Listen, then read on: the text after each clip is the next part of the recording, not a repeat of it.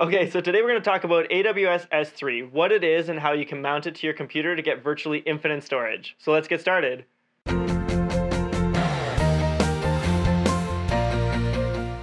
Okay, so AWS S3 is Amazon's cloud offering if you're not familiar with it. And it's one of their oldest offerings that they have, but they're always improving on it. It's very, very popular and they're releasing features even just as recently as a few months ago. So today we're going to talk about how you can actually mount it to your physical computer, whether Mac or PC, and get access to that cloud storage locally. I did this to a Windows network not that long ago, and I was able to get 8 exabytes of data, which is 8 million terabytes. Which is just phenomenal. And one of the best things about AWS S3 is you just pay for what you use. It's relatively cheap, and you can just get as much as you need. So you can just store all your files up there. You can archive data. You can use your live data, whatever you want, and it's just constantly available, but you have full control over it. So today we're going to talk about how you can actually create an account, how you can create a bucket, and how you can actually mount it to your either Mac or PC. So with that, let's get started. Okay, so let's actually get the Infinite drive mounted onto the computer. So I've got a Windows 10 computer here. If you take a look at the PC, I've just got a C drive and I have another network drive because I'm running on a VM. So let's go ahead and actually mount an S3 bucket to this. So to do this, you'll need an Amazon account. So you just go to aws.amazon.com and you can log into your account here. If you don't have one, it's really easy to create. Takes a minute or two, and you have to just put in a credit card number and off you go. So here we go. You log in and you want to click on the S3 service. If it's not here, you just type S3 and this will let us actually go ahead and create those buckets. So the first thing, if you've never done this before, one of the things I'd recommend is make sure that you block public access. So public access is truly the public. So it's not just internet access, but it's anybody on the internet that would be able to access your bucket. So if you have no interest in actually sharing files publicly, just go ahead and hit public access on the account settings and block all public access. That way it'll help ensure that your buckets don't actually get public access. Okay, so now that we've blocked public access, let's go ahead and create our bucket. So we're going to go to buckets. Let's create our first bucket. You have to create a unique name here. So you can't just call it test, for example. If you do that and hit next, it'll probably say this bucket name already exists. So it has to be like nobody else in the world has had to come up with this bucket name. So for this, I'm going to call it demo Windows Drive account. So that's the bucket name, and the region is where you actually want your data stored. So by default, typically it's in North Virginia. So depending on where you are in the world, you might want your data to be closer. Obviously, the further away it is, then the slower it will be to access your data. You may want to consider rules and regulations about what kind of data you're putting in there and where you might want it to live, if you want it on US soil or in Europe or Canada or wherever it is. So I'm going to use North Virginia. Do know that your pricing changes based off region. Some regions are cheaper than another. So if you're not sure about that, go ahead to the S3 calculator. I'll put that in the description below, and you'll be able to see how those prices change per region. One of the cheapest regions to put things in is in the States, including North Virginia and Ohio and a few of the others. So for this, I'm just gonna do North Virginia and hit next. So here's where we can talk about the versioning, and I talked about this earlier. So versioning is a really great feature where it'll keep a copy of every single version of that file. So every single time you save, it keeps a copy of that history. So we want to turn that on, and I'm going to demo that for you in a second. We want to go ahead and actually encrypt all objects that are stored in S3, and we're going to use the AES-256, the Amazon managed version of that. So all that does is it ensures that when the files are actually saved in Amazon's S3, when it's actually written to their hard drives, that it's encrypted. So if there are hard drives ever removed from the data center or whatever, then the data that's actually on those hard drives is encrypted, so they can't see your data. Okay, perfect. So let's go ahead and hit next. We've already confirmed we're going to block all access. This is inheriting those account privileges. We don't want the public to have access to these. And go ahead and create that bucket. There it is. So if we click into that bucket, we'll see there's nothing in here. And you can see here's the versioning that we talked about earlier. So let's just go ahead and mount this bucket to Windows, and then I'll show you some of the additional settings we want to change later. So to mount this into Windows, we're going to download Cloudberry's drive tool.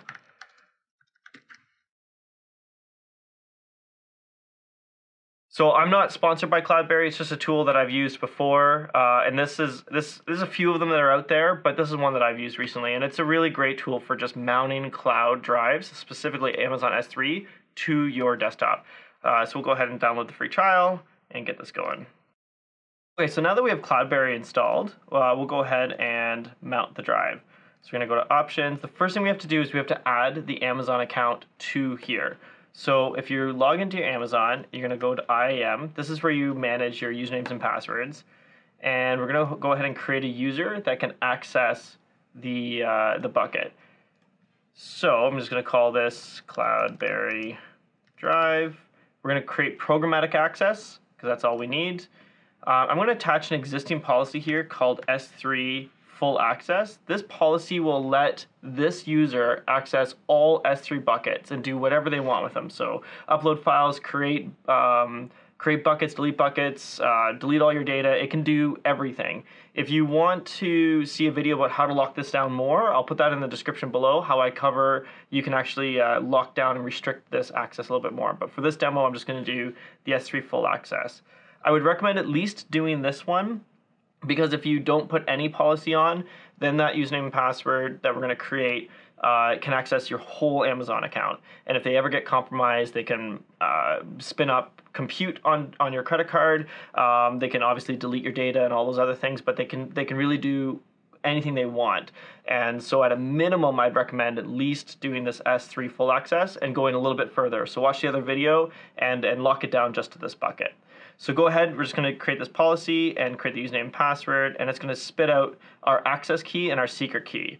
You're not going to be able to see these again, so you just save them in a notepad.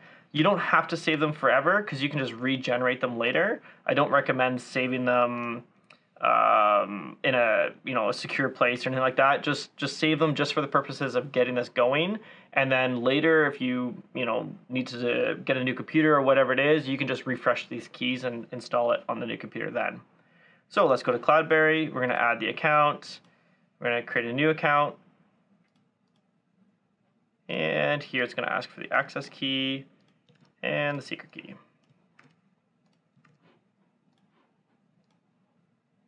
Perfect. So we're going to head and test the connection and hit OK. Boom. So now we have the S3 account. So we're going to do the T drive, just mount it to there. We're going to call it the AWS S3, and then now we're going to link it to the bucket. So you just hit this ... and then you can see the bucket that we created earlier, the demo Windows drive account, and hit OK. And now we're going to hit OK, and we'll actually mount the drive to T locally on the Windows. So if we go ahead and hit OK, we can close this and go to S3. So now if I take a look at my machine, I'll have a T drive here. It says it's 128 terabytes, but you can really grow this to whatever size you want. And if I look inside of here, there's no files. Same thing here. If I look inside of the S3 on the Amazon side, there's no files. So let's go ahead and create a file here. Let's just create a new text document, test, and open it up. Uh-oh. There we go. So now that we have it open up, we'll just save our first line. So this is a test. Go ahead and save that. And if we refresh the bucket, we'll see the text file is in here. And it's also here on my Windows machine. So I don't have to worry about S3 at this point. I can just keep using this as a local drive. I can share all my files in here. I can dump my documents, my photos, whatever it is, and I know that it's safe in the cloud.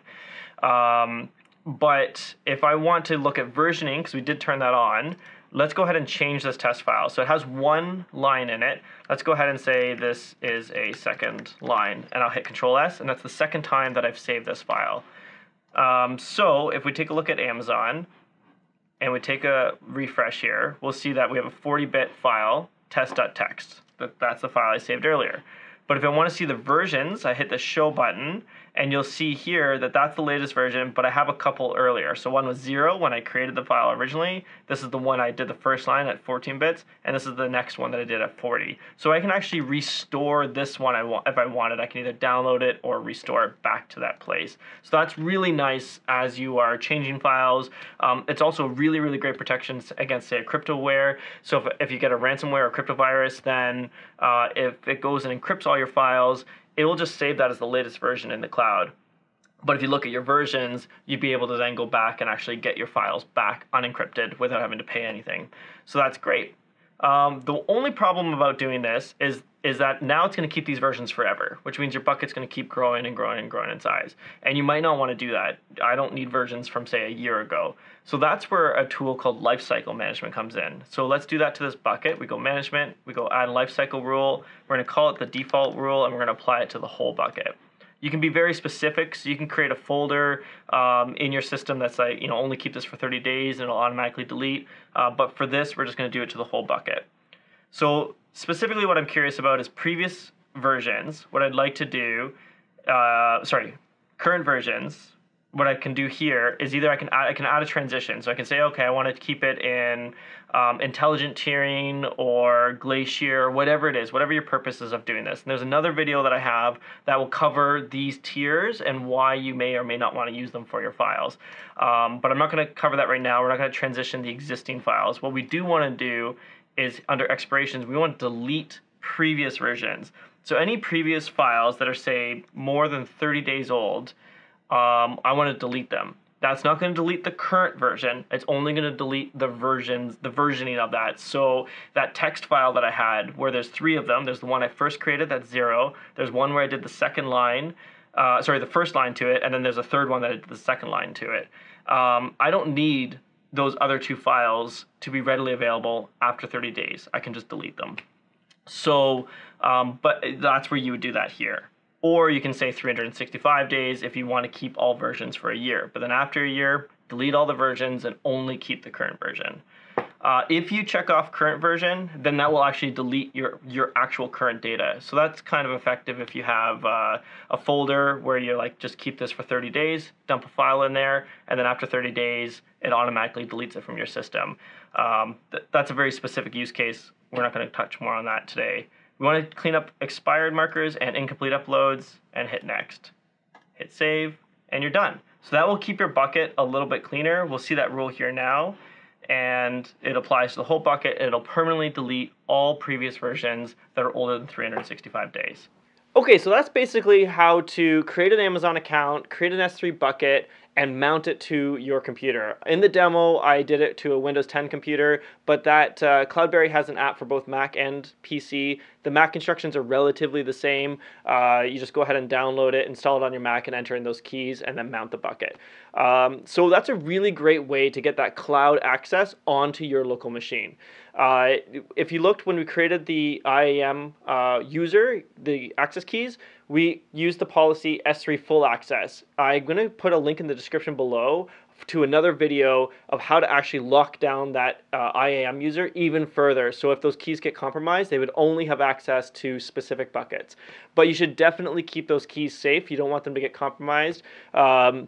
The other thing is you don't want to trust an obscure bucket name to protect you. So when you go ahead and create that bucket, it has to be a unique name globally. But if you go create a funny name in there and you think that's what's going to protect you because nobody will ever guess it, they have bots scanning all the time. It takes roughly about 10 minutes, regardless of the name, to be found. So you really, really, really want to make sure you block public access. You really want to make sure you secure your secret key and your access key. And you're going to want to make sure that you check out the video in the description below on how to create an even more refined policy. So if those keys get compromised, your data is the only thing that they can do anything with, but they can't like spin up EC2 or access other buckets or whatever it might be.